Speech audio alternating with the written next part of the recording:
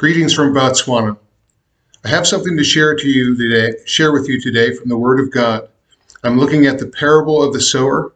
Many of you are familiar with this.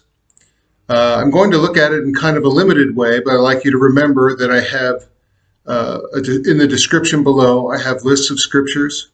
They're all taken from the King James Bible, so they are there for your perusal.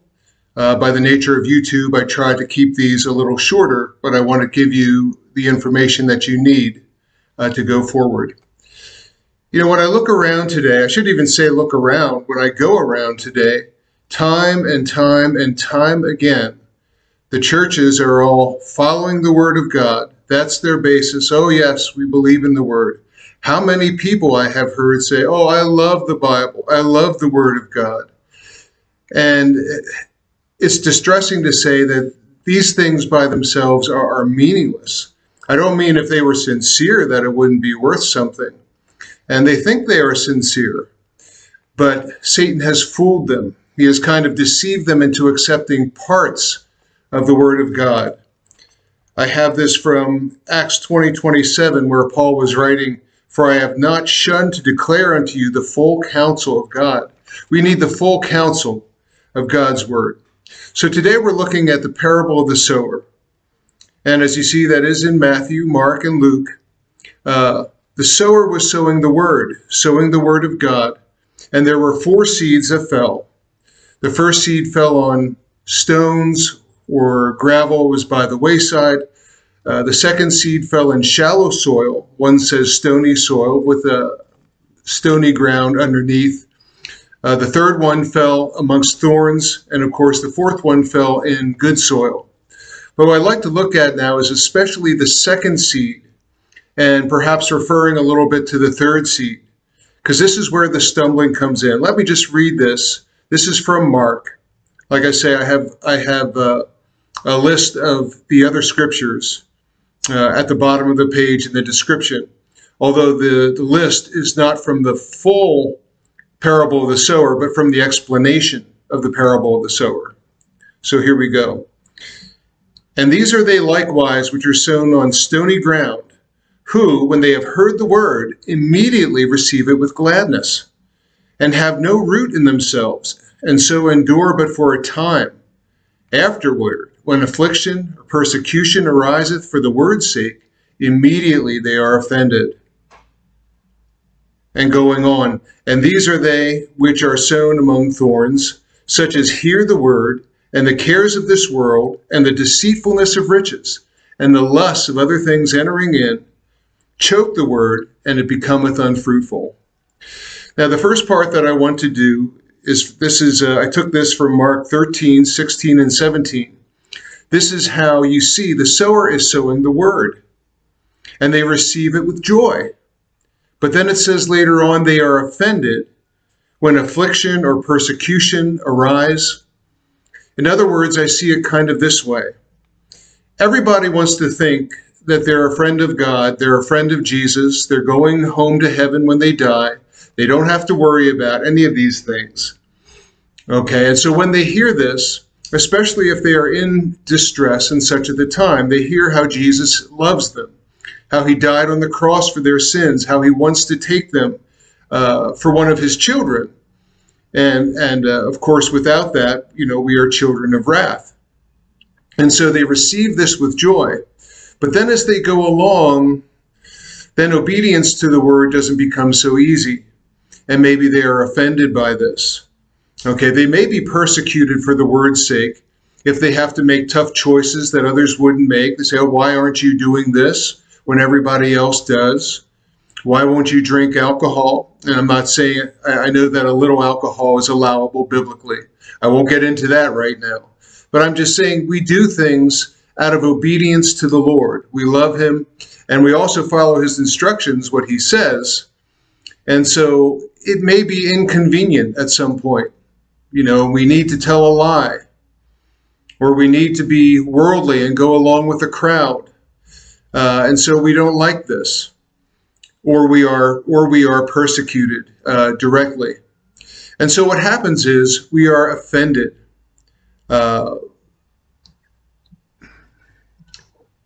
we deny the Lord. Basically, it comes to one point, we just kind of deny our faith. And we will be forgiven. If we repent, we will be forgiven. But what happens is, instead of that, we don't want to admit that we have sinned. And so we kind of cover it up. We kind of blow past it. We focus on the positive parts of Scripture rather than the negative. And when it says immediately they're offended, I would just dare to say that most of the time when this happens, people aren't turning away, full away from Christianity. But what they do is they twist it so that they can do what they want to do. And so they become Christians in name only. And they may do many good things. They may go to church every Sunday. However, they have begun denying the Lord, and except that they should repent and turn back, they ultimately will be lost.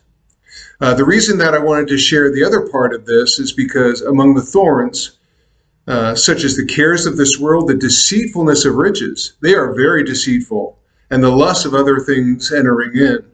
And that's often where the offense at the word comes in, when we can't give in to what we want to do. And we don't understand that. I mean, the preacher who was telling us to be saved never told us that part, that we'd have to deny ourselves and take up our crosses daily and follow the Lord. So this is how I see it. And it's a real danger today. And I just want to point a few things out to you, because as I've been going church to church, I mean, I hear this. I don't hear this in a small way. You know, it is possible for Christians to have disagreements over portions of the world. Oh, I see it a little this way. I see it, you see it a little that way. But it's something when someone is just going fully against parts of the word, parts that you would think that they would know. And especially if it's the leadership, because they're supposed to be steering the people aright. And so I listed a few examples that I've run into. One is that we have had some friends. And by this, we have been hearing about that their leadership was planning to post who was tithing and who was not tithing. This is like secondhand information, but from what I have seen, there is a very strong bent toward money, and the word says we cannot serve God and mammon. It has to be one or the other. But the scripture says plainly that we are to do our alms in secret. So why would you ever post on a board who is giving and who is giving what? That makes no sense. And this is a pretty easy scripture to know. This is straight from the Sermon on the Mount in Matthew 6:7. And so seeing things like this, you ought to be alarmed. You shouldn't be following it. Now, what you do from there, I'm not telling you to abandon the church or pastor. I'm not telling you that. But I'm saying, let's hold on to the truth. And at least between you and the Lord, because that's what he wants. He wants the relationship. Hold on to the truth. Another one I saw that was really bad is, but the church is very much into self-esteem. It's the self-love, elevating self. And he had numerous critiques that were directly against the word of God. And one of those critiques is when Jesus is called the Lamb of God. He actually criticized it. He said, why should he be called the Lamb of God? Jesus is better than that. That's demeaning. Yeah, right. Well, the Word of God calls him the Lamb. And in the book of Revelation, he is referred to as the Lamb 26 times. In the rest of the New Testament, he's referred to the Lamb 4 times. And in the Old Testament, I saw 2 times. That's 32 times that Jesus, who is the Word of God, refers to himself as the Lamb of God. My theory is that because this church really doesn't talk about sin, and it doesn't talk about the need of repentance. You see, when you talk about the sacrificed lamb for sin, you're kind of indicting yourself. You're saying, yes, we need this. Yes, we are sinners in need of repentance. And so that is my theory why this is so offensive to him. But obviously, he is directly contradicting the word. And that's really the part I wanted to point out. Another thing in communication we had through a social media and sharing a little bit about the end times and about the order of things. And the person shared back, I do not know if this was a pastor or not. I'll assume that it wasn't. But the person was just saying, well, I haven't really looked at the end times that much. As far as I knew, Jesus comes at the end of the tribulation, which, he does. But he said, I really haven't looked at it. Truthfully, I've had no vision about it.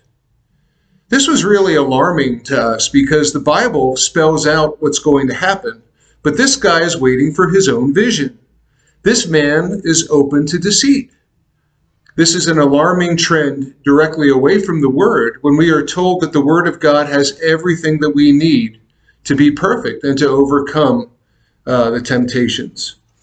Another one that I found was the declaration that sin is not powerful.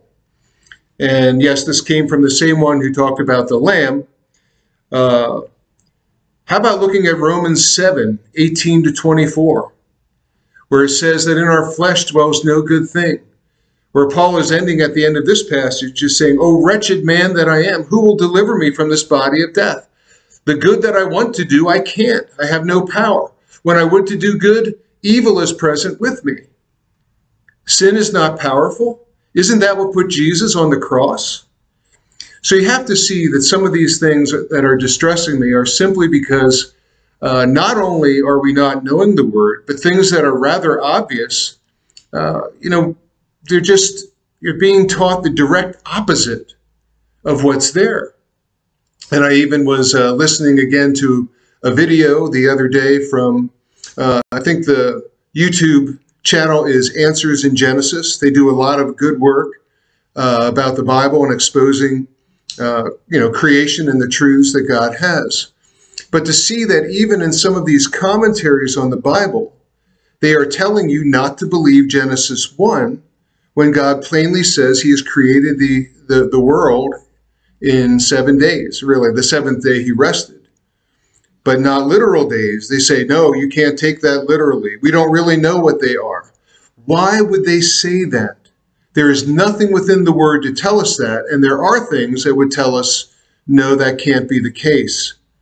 But instead, they have doubts because of the lusts of other things entering in, maybe wanting to be approved of men who don't approve of the 6-day creation. So you see how dangerous it is. It is a dangerous time when the blind lead the blind. Hold everything up to the Word of God, like the Bereans did in Acts 17:11. Try to search the Scriptures to see if it is so. If you need to confront the person speaking, do that gently. But do as the Lord bids you. But at the very least, hold fast to the Word, and don't hold fast simply to what men are saying about the Word. Make sure that's actually what it says. May God bless.